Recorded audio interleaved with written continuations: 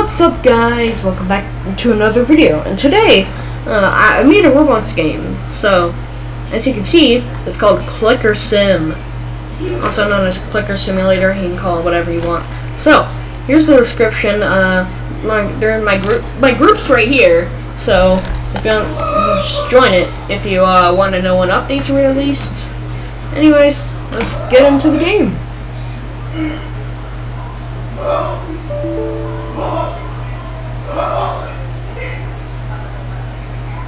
Alright, so now we're in the game, and so there's a gem shop. The way you get gems is rebirthing. Also, we got some eggs and all that. A working pet system. We got settings. A shop that might make game passes for in the near future. Codes that I might can make in the near future. Stats. Here's my stats.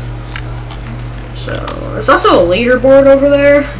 I actually glossed over, but you can see it's right there. There's my name on it.